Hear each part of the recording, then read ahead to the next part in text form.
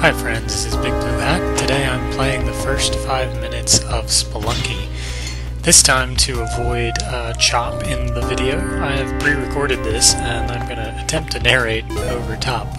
It's a first pass at this, but it means no choppy gameplay, so let's take a look. As you can see, I've jumped around a few times and already gotten hit once. It's a fabulous game, but you will die a lot. I die a lot, anyway. It's a lot of jumping. The space is randomly generated, and I'm looking up and down. You squat to look down and push up to go up farther to get a little bit of sense of the level. All the levels are different. They're procedurally generated, so every time you play, nothing is where you thought you left it. There are spiders, which fall from the ceiling.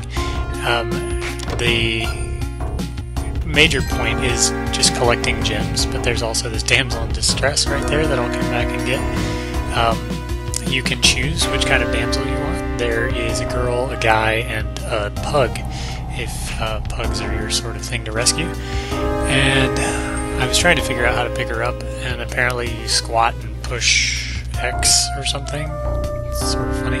And but she gets conked out whenever you do that, and then if you set her down, she comes back to life and kind of waves her hands and panics. Then you pick her back up. It's a little strange.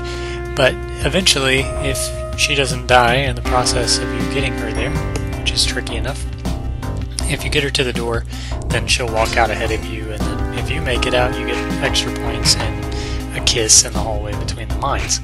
And you just delve deeper and deeper on all these levels, and I died. There are these faces in the wall that shoot arrows, as you can read my death autopsy, I guess. It's certainly not a eulogy. Yeah, so I'm back at mine 1-1 again, but it's totally different this time. This time I'm being chased by bats. There's another face in the wall, which I will inevitably get hit by because I keep forgetting to look for them. Blam. I don't know why I don't see those. They look too much like the other rocks. They're destructible pots, as you probably noticed. I'm going to jump over here and get that one in a second. You hold down the right trigger and run and press A to jump, so you can make it over long distances, or just A to jump. Getting off ladders is probably the trickiest controller sort of experience, and I get hit again. These things are just everywhere and I don't see them, and I don't know why. It's something to practice. So look, mine 1-1 again, and it's totally different. Yeah, and snakes hide in pots and will kill you, and this one was like lots of enemies right out the gate. I think they got tired of me losing and just decided that, okay, we're going to give you a harder level. So the skeletons do sometimes come alive, the pots are sometimes occupied. The spikes will always kill you if you land on them, but you can walk through them. Gold, stacks of gold, gems, spiders, all are pretty much constants of Spelunky. Take out this snake here by jumping on its head, kind of classic Mario-ish stuff. Bombs are great. I'll drop one here in a little bit to show you how that works. And fall and get hurt. Thankfully not to my death, because you've seen that enough times. Let's see, take out the snake. Don't recall if I find the damsel this time or not. I don't think so.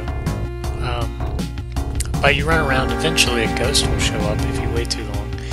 And yeah, some of the blocks you can push around. I think I'm going to drop a bomb here in a minute and show you what that's like. And I think there are bigger bombs that you get later. There's all sorts of roguelike features. There's a shop that you can go to that sells bombs or grappling gun gloves, I guess, and compasses and all kinds of things. His name is usually Hakim, at least when I play it. I don't know if that's a constant thing. Getting spiders to fall is certainly tricky. And I think I'm lost right here. Oh, I'm trying to decide how to blow a hole to go up. Which, that was decidedly not it. Yeah, okay. So we're going to run over here and jump up and come over and try again. And this time I think it'll work. And pretty good. Oh, I've got to now use a rope, which are cool. Like a grappling rope thing, and jump over and climb up. And I can push this one off, and I go over here and kill some snakes.